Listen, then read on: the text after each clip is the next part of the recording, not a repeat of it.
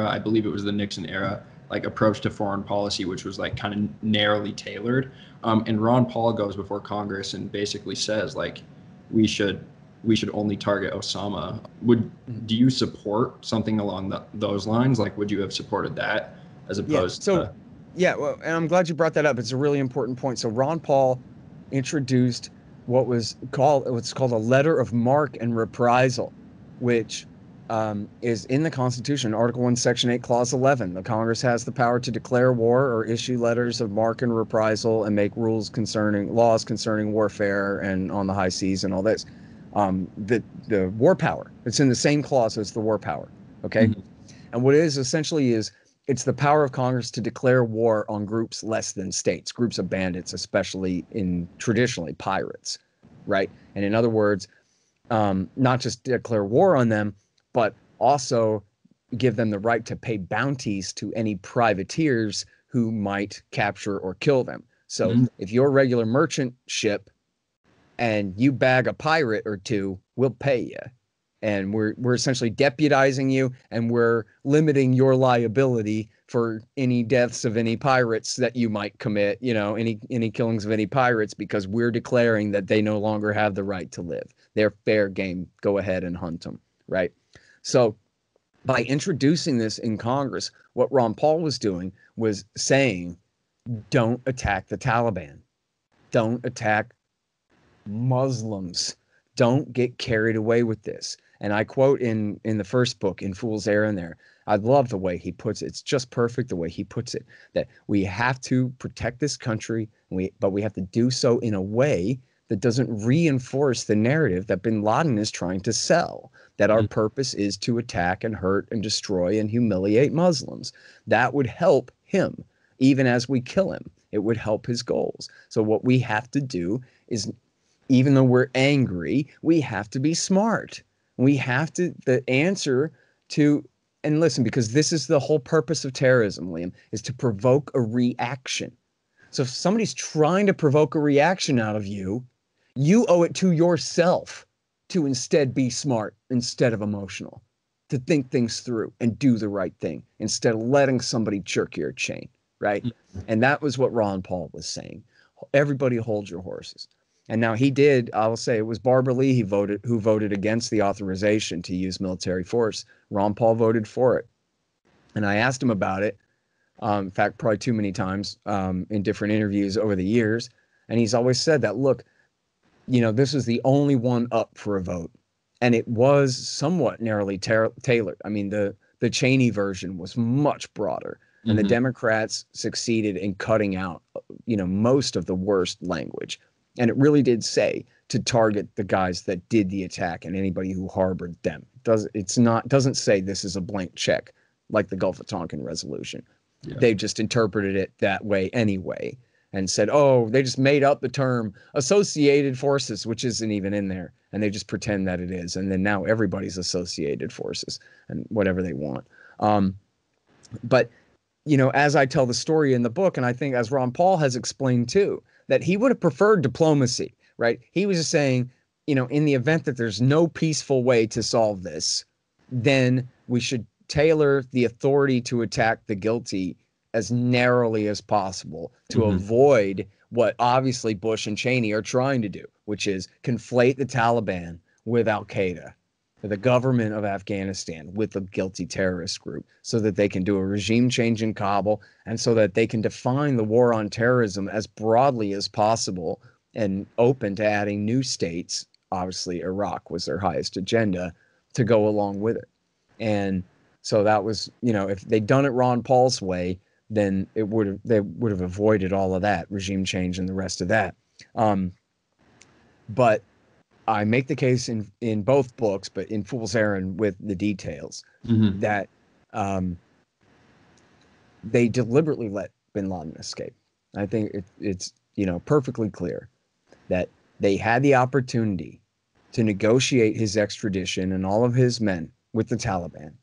The Taliban said, look, just give us some evidence and we'll turn him over to you. It doesn't have to be an ironclad conviction case, but give us some reason to believe that he did it, okay? In other words, we're trying to save face here. We want rid of this guy. We don't want to get carpet bombed. We want to give him over to you. give us a piece of paper with something on it, please. And Colin Powell said, we're working on a dossier right now. He went on Meet the Press and said that, the Secretary of State. We're working on a dossier. As we just discussed, they knew there was an attack coming all summer long. It wasn't that there was any question that bin Laden and Zawahiri and their men were behind this thing, that Khalid Sheikh Mohammed had made his alliance with bin Laden back in whatever it was, 1998 or whatever. All this stuff. They knew all of this. And they could have done it. And the Taliban said, we'll give them to any Muslim country. Well, that could have been Jordan or Malaysia or Egypt or any absolute sock puppet dictator. Well, Malaysia's not a dictatorship, but any sock puppet dictatorship of America. I probably wouldn't turn him over to Saudi. He might disappear before you get your hands on him. But send him to Jordan, send him to Kuwait. What are the Kuwaitis going to do? The Kuwaitis are going to let his plane land on the tarmac, and then they're going to give clearance for that plane to take right off again to head for North America. They wouldn't even extradite him, right? They drop the paperwork later. Americans, you can have him. Come on. This is a put on, right? It was a put on. The Americans were pretending, oh, the Taliban are being intransigent. Well, they're not being intransigent. They're saying, give us the slightest bit of face saving and we'll turn him over. The Americans said no. Bush said no negotiation. So they said, well, turn him over. We'll turn him over to the Pakistanis. Again, give us some proof and we'll turn him over to the Pakistanis who are working closely with you now. And of course, they'll turn him right over. Bush said, nope, absolutely not. No conditions, no negotiations. Forget about it. I mean, why should that be? No negotiations. Okay, I get it. We're really mad. Right? But you can get your hands on the guys. If you send Colin Powell, the former four-star general, chairman of the Joint Chiefs of Staff, who's your Secretary of State, pretty tough guy, right? To go and handle this, seems like he can handle this. His deputy, Dick Armitage, had told the Pakistanis, you're going to do everything we say, or we're going to reduce your country to the Stone Age. You understand? And you know what they said? We understand, sir. And they were absolutely in America's pocket. Look, the only reason they backed the Taliban is because America worked with Saudi to help them back the Taliban in the first place in the Bill Clinton years, right? There's no question that they were going to be cooperative, that they were already being cooperative with the Americans as of the evening of September 11th. Okay, no question about that. But nope, they ruined the deal. Then finally, on October the 8th, after the bombs started falling, admittedly, the Taliban said, okay, we'll turn them over to any third country in the world, probably excluding Israel, although they didn't even say that. We'll turn them over to any third country in the world without any evidence if you just stop the bombing. And the Bush government said, nope, too little, too late. And then what they do? They took the entire war to the Taliban in the north of the country, to Kunduz and to Kabul, while bin Laden and his men were getting away. And they knew, and I show in the book, they knew that bin Laden and his men were at the Lion's Den, which they should have assumed from the very beginning, that of course they were at their Lion's Den hideout in Tora Bora in the Nangarhar province from the very beginning. That was where they were planning to make their stand. And but they're right by the Pakistani border there. And so they spent, weeks. They didn't really engage them until the second week of December, 3 weeks after they knew he was there. And then, as I show in the book, it's in Jawbreaker by Gary Berntson, the CIA officer who was on scene, and Kill Bin Laden by Dalton Fury, which is the alias of the commander of Delta Force on scene, Thomas Greer. They wanted and desperately needed Green Berets and Army Rangers as reinforcements to back them up. And they were just refused over and over and over again for weeks. They were refused. There were plenty of Rangers right there at the Bagram Air Base, a helicopter ride away. The Green Berets were screwing around fighting for the communist butcher, war criminal, General Dostum up there in the north at Mazar-e Sharif, where they had no business whatsoever. Again, and I remember the coverage at the time. Ooh, Mazar-e Sharif, we're fighting the Taliban. All this is going on. And look, there was a prison uprising, and our heroic CIA officer, Mike Spann, was killed, and all these things. What the hell are they doing at Mazar-e Sharif? Bin Laden is in Nangarhar province. Yeah.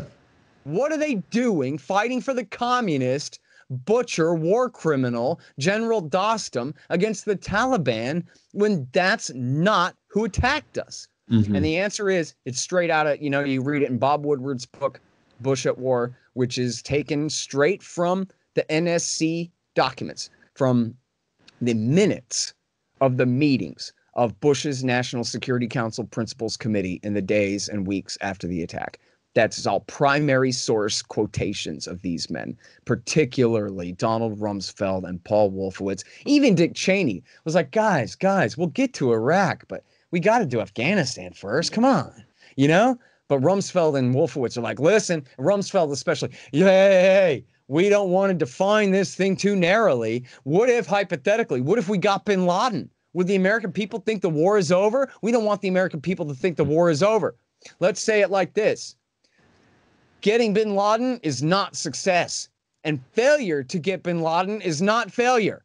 And maybe we should start bombing Iraq right now so the American people don't get the idea that this is a limited excursion against the few guilty men who attacked us. We don't want them to be confused. We need to get other theaters of operation going now so that the story remains as broad as possible from the beginning. Meanwhile, bin Laden's getting away. Rumsfeld's the Secretary of Defense. And is he telling Tommy Franks, I want every man with a rifle you got at Tora Bora now to kill these men dead? No.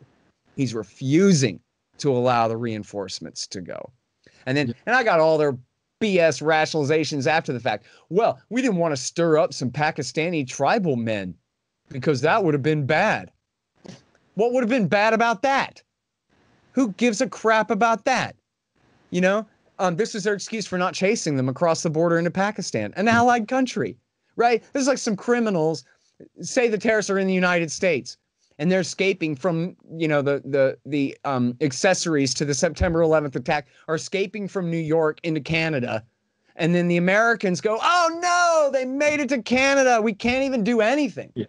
Right. We can't even call the Mounties and ask them to intercept the guys. Mm-hmm. We're just, oh, we have to give up. Have to throw our hat and stomp on it and just pout because they got away. Like they jumped into hyperspace and there's nothing we can do to follow them. When it's just an imaginary line and a valley and a mountain, and these are the Delta Force. You think they don't know how to hike a mountain and kill a man? That's their job. That's their only job.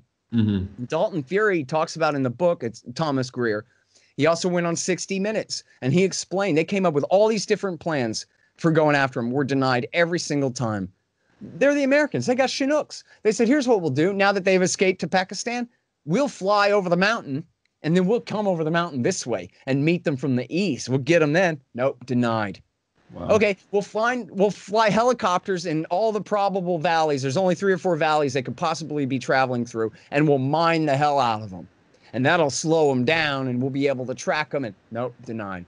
And Greer says, and I'm sorry I'm going on this one point, but Greer says that in his experience, as I guess he was a lieutenant colonel, but he was the commander on the ground. He was like temporarily promoted to colonel while he's running the thing. And I'm pretty sure is the way it was. He said in his experience, this is Delta, okay? These are the top tier, equal to SEAL Team 6. This is the very top tier special operations forces, okay?